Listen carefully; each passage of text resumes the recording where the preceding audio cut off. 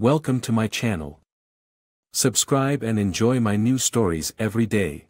The office was transformed for the annual corporate party, an extravagant affair of twinkling lights and cascading streamers. Laughter and music flowed through the air, blending with the scent of catered hors d'oeuvres. I'd been looking forward to this night, a chance to unwind with my colleagues, to celebrate our small victories. But as I scanned the crowd, a knot began to tighten in my stomach. There she was, my wife, Lisa, gliding across the dance floor, her laughter a sweet melody against the booming bass. But she wasn't alone. Her boss, Tom, had a hand resting on her lower back, guiding her with an intimacy that made my heart race in a way I didn't like. I dismissed the gnawing feeling in my gut, telling myself it was just a friendly corporate celebration. "Hey, man! You coming?" a colleague called out, snapping me back to the moment. I plastered on a smile, joining the group. "Yeah, just taking it all in," I said, my eyes still lingering on the dance floor. "Looks like your wife is having a blast," he said, chuckling. "You should join her." "Yeah, sure," I replied, forcing laughter as I tried to shake off the unease. Moments later, I grabbed a drink and took a step closer, the music enveloping me like a shroud. But as I watched them, the atmosphere shifted. Lisa twirled, her hair catching the light, and for a split second, she looked over at me. Our eyes met, and I expected a smile, maybe a wink. Instead, her expression was unreadable, a fleeting shadow passing over her features before she turned back to Tom, who was leaning in too close. I swallowed hard, the knot in my stomach tightening into a fist. My fingers tightened around the glass. What was happening? Later, I leaned against the wall, pretending to check my phone, but my gaze was glued to them. Tom leaned closer, whispering something in her ear. Lisa giggled, her hand brushing against his arm. I hated how the sight ignited a flame of jealousy I hadn't felt in years. Then, it happened. They slipped away into a quieter corner of the venue, the kind of corner that felt off-limits, hidden. My heart raced as I followed, the crowded dance floor fading behind me. My pulse throbbed in my ears, and I forced myself to breathe. Peering around the edge, I caught them in a moment I wished I hadn't seen. Tom's hand slipped under Lisa's blouse, fingers teasing the skin beneath. My breath caught in my throat, and the world around me spun. The laughter and chatter of the party faded into a muffled hum. Betrayal pierced through me like a knife, sharp and unyielding. "Hey! You okay?" A voice broke through the haze. It was Mark, my closest friend at the company, leaning against the wall beside me, concern etched across his face. I forced a smile, but it felt like a grimace. "Just, lost in thought," I managed, though the reality was far more devastating. "Come on, let's hit the bar." "You need a drink," he urged, pulling me away from the scene. As we moved through the crowd, my mind raced. I felt like a volcano, pressure building, ready to erupt. "You don't know what I just saw," I murmured.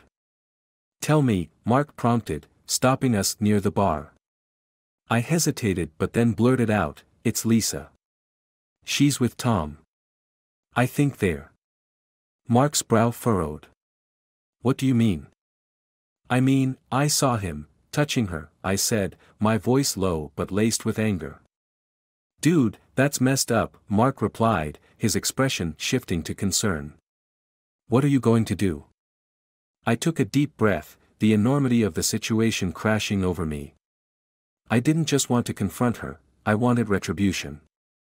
The thought spiraled into a plan that took shape in my mind, dark and consuming. "I'm going to ruin her life," I said, the words spilling out before I could think. "She'll regret this. I'm done being the fool." "Are you serious?" Mark looked taken aback. "Maybe you should talk to her first, find out what's really going on." "No," I snapped, the tension boiling over. "I've seen enough. She's made her choice." As the night wore on, the laughter and cheers of the party faded into a distant roar. My mind was a whirlwind of betrayal and anger, a storm brewing just beneath the surface. I could already feel the pieces of my revenge falling into place, dark and sweet like poison. Lisa would pay for this. The facade of our life together would shatter, and I would be the one to wield the hammer. The anger fueled me, igniting a fire I didn't know I possessed. "Let's go," I said, grabbing my drink and heading toward the exit. I could feel the weight of the decision settling on my shoulders, a burden I was willing to bear for the sake of my pride. As I stepped outside into the cool night air, I knew this was just the beginning. The path ahead would be dark, but I was ready to embrace it. After all, in the face of betrayal, the only choice was to fight back. The next morning dawns bright and indifferent, a stark contrast to the storm brewing inside me. I sit on the edge of the bed, staring at the wall, the events of last night replaying like a broken record in my mind. The more I think about it, the more the fury rises. "Are you up?" Lisa's voice cuts through the silence, her footsteps soft on the hardwood floor. I can hear her moving about in the kitchen, oblivious to the chaos swirling in my mind. "Yeah," I reply, my voice gravelly. I can't bring myself to look at her yet. I need to gather my thoughts, form a plan. She pokes her head into the bedroom, her hair a tangled mess from sleep. "I thought we could grab brunch at that new place downtown. They have amazing mimosas," she says, a bright smile lighting up her face. "Sure," I reply, the word tasting like ash in my mouth. As she turns to leave, I catch a glimpse of her, the sunlight framing her figure. It hits me how deceptive appearances can be. She looks so carefree, so blissful. But I know the truth now, and I can't let it slide. "Lisa," I say, the weight of my voice surprising me. She turns, her smile faltering. "Yeah.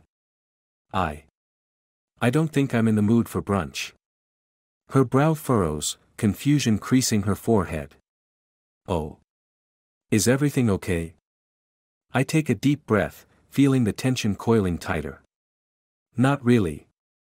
I think we need to talk." Her expression shifts from confusion to concern, and I can see the gears turning in her mind. "Okay. What's wrong?" "I saw you last night," I say, my heart pounding against my ribs. "With Tom." A shadow crosses her face, and for a moment, I think she'll deny it. "I don't know what you mean," she stammers, but her eyes betray her. "Don't lie to me, Lisa," I say, rising from the bed. "I saw you dancing with him, and then I saw his hand under your blouse." Her cheeks flush, and she opens her mouth to speak, but no words come out. "Do you have anything to say?" I press, my anger simmering just beneath the surface. "I was just." "Just what?" I interrupt, my voice rising. "Just being flirty. Just having fun." Because that's not what it looked like to me. She takes a step back, the realization settling in that this isn't going to end well. "It was harmless. I didn't mean anything by it." "Harmless?" I scoff, incredulous. "You're kidding yourself if you think that was harmless. What do you think I am, blind?" "Please, can we talk about this calmly?" she pleads, her voice trembling. I shake my head, the anger bubbling over. "Calmly? You expect me to be calm after what I saw? After what you did?" "I didn't do anything," she insists, though her voice wavers. "Then why did you look so guilty just now?" I challenge, stepping closer. "Why do you think I'm so angry?" "Because you're being irrational," she shoots back, her own frustration spilling over. "You're jumping to conclusions without knowing the whole story." "Enlighten me," I say, crossing my arms. "What's the whole story?" She hesitates, and for a moment, I can see the conflict in her eyes. "It was a mistake, okay?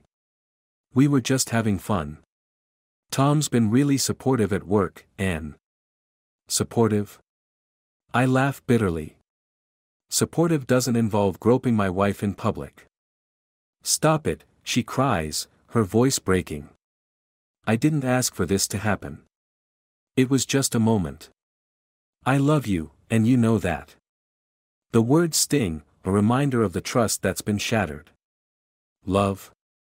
What does that even mean now? Because I don't feel it from you. I turn away, the urge to scream, to lash out, burning in my chest. This isn't how it was supposed to go. The life we built together, the plans we made, it's all crumbling before me. I can fix this, she says, her voice softer now, almost desperate. I'll talk to Tom. I'll tell him to back off. We can get through this. Just, give me a chance. But I can't see a way back. You've already made your choice, I say, the finality of my words hanging heavy in the air. You chose him. Lisa's face crumples, tears brimming in her eyes. No, please don't say that. I didn't mean for it to happen. I don't care about your intentions anymore, I retort, the coldness in my voice shocking even me. You need to understand that things are different now. As she stares at me, I can see the realization hit her, I'm serious. This isn't just a fight. It's a turning point. I need some space, I say, my voice firm. I'll be at Mark's. Where are you going? She asks, a note of panic creeping into her tone. Anywhere but here, I reply, grabbing my jacket and heading for the door. I don't look back. Outside, the cool air washes over me, invigorating and bitter. I can't shake the image of her laughing with Tom, the way they moved together like they were the only two people in the world. It's infuriating. I want to scream, to smash something. Instead, I pull out my phone and text Mark. Need to talk. Can you meet? His reply comes almost instantly. Sure. My place. I nod to myself, the plan forming as I head toward my car. The feelings roiling inside me shift from shock to resolve. This isn't just about confronting her, it's about regaining control of my life. I know I can't let this slide. I need to make her feel what I'm feeling. Betrayal is a heavy burden, and if she thinks she can just walk away unscathed, she's sorely mistaken. As I drive to Mark's, a sense of clarity washes over me. I may not know all the details yet, but I know one thing for sure, this isn't over. I will make her understand the cost of her choices. And when I do, she will wish she had never crossed me. Mark's apartment is quiet when I arrive, the kind of silence that's both comforting and oppressive. He greets me with a concerned look, his brow furrowed. You okay, man? I shake my head, running a hand through my hair. Not even close. We settle onto the worn couch, the weight of the conversation heavy in the air. What happened? Mark asks, leaning forward, his expression serious. I saw Lisa with Tom at the party, I say, feeling the anger swell again. They were dancing too close, and then, I pause, the image flashing in my mind. Then I saw him touch her under her blouse. Mark's eyes widen. Damn. That's brutal. Yeah, and she's trying to play it off like it was no big deal, I snap. Like it was just harmless fun. I can't even look at her right now. What are you going to do? He asks cautiously. I take a deep breath, the anger simmering. I want revenge. I want her to feel what I felt when I saw that. I want her to regret this. Mark nods slowly. I get it, but revenge can get messy, man. You sure you want to go down that road? It's not just about me anymore, I insist. It's about showing her the consequences. She thought she could betray me and just walk away. I won't let her get away with it. Mark leans back, contemplating my words. Okay, what do you have in mind? I've been thinking, I say, my voice low, plotting. I could make things uncomfortable for her at work. Maybe I could leak some rumors about her and Tom. Make it clear to everyone that she's not the perfect wife she pretends to be. Mark raises an eyebrow. That's risky. It could blow back on you too. Let it blow back, I say, my voice hardening. I'm done playing nice. She's turned our lives into a joke. I want her to understand what she's done. Alright, but you need to be smart about it, Mark warns. You don't want to get yourself in trouble. Trust me, I reply, a plan forming in my mind. I'll be discreet. No one needs to know it's coming from me. I just need to plant the seed and watch it grow. Sounds like you've thought this through, he says, a hint of admiration creeping into his voice. I have, I say, leaning in. But I need your help. I need you to help me gather information, find out what people are saying about her at work. Consider it done, Mark agrees, a hint of excitement sparking in his eyes. Just be careful. If this gets out of hand. I know, I cut him off, waving my hand dismissively. I'll keep it under wraps. I just need a little time to set everything in motion. As we discuss the details, I feel a rush of adrenaline. This isn't just about revenge anymore, it's a game, and I'm ready to play. I can almost visualize Lisa's face when the truth starts to unravel. The betrayal she inflicted on me will become her downfall. Mark leans back, contemplating our plan. What else do you want to do? You can't just ruin her reputation at work and leave it at that. Of course not, I say, my mind racing. I want her to feel the weight of this. I want her to think I'm the only person who ever really cared about her. I'll make her realize that she threw everything away for a fleeting moment with Tom. What do you have in mind? Mark asks, intrigued. I'm thinking about sabotaging her little escapades with Tom, I say, smirking at the thought. I could send her cryptic messages, make her think someone knows what's going on. Keep her on edge. Dude, that's diabolical, Mark laughs, his eyes lighting up. But it might just work. You really think she'll start to panic? Absolutely, I reply, feeling a dark satisfaction swell within me. She'll start second-guessing everything. And I'll be there, the supportive husband, while she unravels. Mark nods, the enthusiasm growing in his voice. Let's do this. But remember, we need to keep it subtle. If it looks like you're the one pulling the strings, it could blow up in your face. Agreed, I say, the wheels in my mind turning. I'll keep my distance, make it seem like the pressure is coming from all sides. And while she's busy trying to save her reputation, I'll be right there, ready to pull the rug out from under her. Just promise me you'll be careful, Mark urges, his tone serious. You don't want to lose control. I can handle it, I assure him, feeling a surge of confidence. This is about taking back my life. It's time she feels the consequences of her actions. As the evening stretches on, we plot and scheme, weaving the threads of our plan together. With each idea, I feel a sense of empowerment growing within me, drowning out the pain of betrayal. I'm no longer the victim, I'm the architect of my own retribution. When I finally leave Mark's apartment, the night is thick with possibility. I know the road ahead will be fraught with challenges, but I'm ready to embrace the darkness. I drive home, my heart pounding with a mix of fear and excitement. The game has begun, and I intend to win. The weeks pass, a blur of tension and calculated chaos. I weave my plan into motion, planting seeds of doubt and whispering rumors that spread like wildfire through the office. Lisa's carefully curated image begins to crumble. At first, she seems oblivious, but soon, the subtle shifts in her demeanor tell me everything I need to know. She's starting to feel the pressure. Have you heard the latest about Lisa? A colleague says to me during a lunch break, the excitement in her voice evident. People are saying she's been spending a little too much time with Tom. I feign surprise, masking the delight bubbling inside. Really? I hadn't heard that. Oh, it's everywhere, she replies, lowering her voice. Some people think they're having an affair. I nod, letting the words sink in.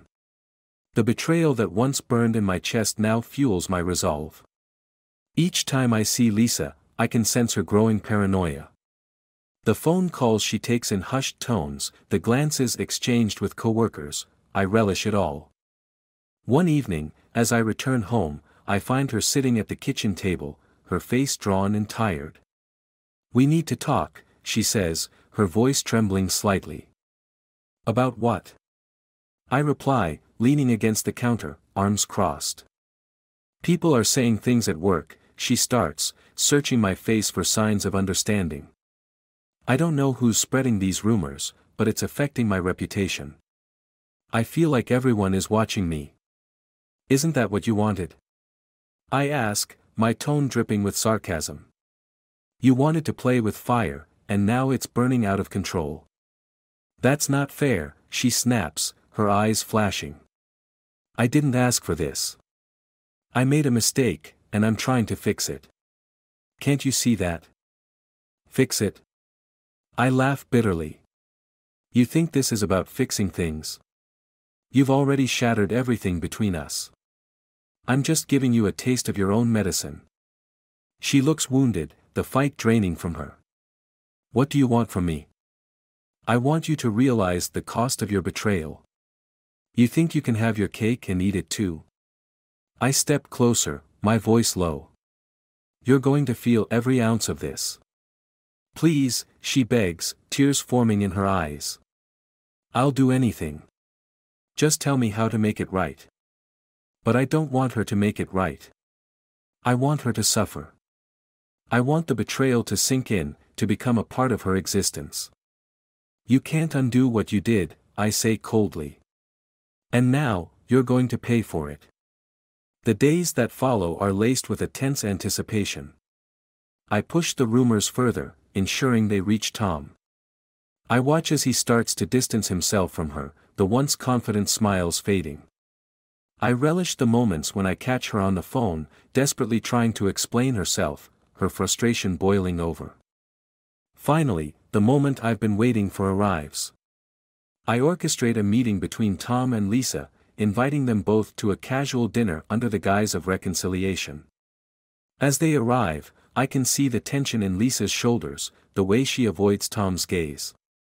"Hey, thanks for coming," I say, feigning cheerfulness as they sit down. "I thought it might be nice to clear the air." Tom nods, but I can see his discomfort. Lisa fidgets, her fingers dancing on the table. "What's going on?" she asks, her voice tight. "I thought we could talk about the rumors," I say, letting the words hang in the air. "You know, the ones about your special friendship." "What?" Lisa's eyes widen, the panic evident. "People are saying you two are getting too close," I continue, watching her squirm. "But it's all just hearsay, right?" Tom's face pales, and I can see the realization hit him. "Is this why you wanted to meet?" he asks, looking between us. "Of course not," I say, keeping my tone light. "I just thought it was important to address the situation." Lisa's face flushes, anger mixing with fear. "This is ridiculous. We're just colleagues. You know that." "Are we?" I ask, leaning back with a smirk. "Because everyone else seems to think differently." Tom shifts uncomfortably, glancing at Lisa. "I didn't know you were having issues, Lisa. You should have said something." "Don't put this on me," she snaps, her voice rising. "This is all me." I cut in, my voice suddenly cold. "You brought this upon yourself. You thought you could betray me and come out unscathed." The tension thickens, and I can see the cracks forming in their facade. "Maybe it's time for some honesty," I say, my tone lowering to a dangerous whisper. "Because I know everything." Lisa looks between us, confusion morphing into dread. "What do you mean?" "Let's just say I've had my ears open," I say, the smirk never leaving my lips. "And you both underestimated me. You thought I wouldn't find out. This was never just a harmless fling." Tom's face darkens. "What are you saying?" "I'm saying that you both need to be prepared for the fallout," I say, relishing the chaos brewing in the room. "You thought you could play me for a fool. Now the whole office is watching, and soon, everyone will know the truth. Lisa's expression shifts from anger to desperation. You're insane. You're ruining everything. Everything was already ruined the moment you decided to betray me, I snap back, my voice filled with venom. With that, I stand up, the satisfaction of my revenge coursing through me. Enjoy the dinner, you too. I hope you enjoy the fallout just as much as I will. As I turn to leave, I hear their voices raised behind me, the sound of betrayal and anger echoing in the air. I step outside, the cool night wrapping around me like a cloak. I feel powerful, exhilarated. But as I drive away, a gnawing sense of emptiness settles in. I may have gotten my revenge, but at what cost?